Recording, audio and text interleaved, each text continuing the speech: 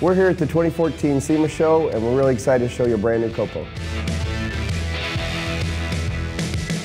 With the heritage of the car, we have a new 2015 logo to show off this commemorative edition of the vehicle. It has a special coating on the windshield, and it's an orange reflective tint that really shows off great when we're showing it under the lights here at SEMA. It's got a 350 cubic inch V8 engine with a 2.9 liter supercharger on top of it. It's rated by NHRA at 525 horsepower. Track capability is around 8.7, 8.8 seconds at well over 150 miles an hour. Well, this year with COPO, we really put this car out for the drag racers. We want that car to be on the track. Last year we went to the U.S. Nationals. We had 18 cars show up. This year we had 35 cars show up. We had a great showing there. We actually entered the car in 11 classes, and we won 7 of those. And we finished up by winning the stock eliminator class.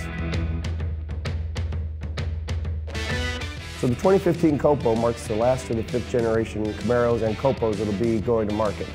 This year, we'll be building 69 of them. The one that we're showing you is number 1, so 68 more of them will be going for sale. If you want to get a chance to be able to purchase one of these great 69 COPOs that we're building, go to Chevrolet.com/performance and put your name in for the opportunity.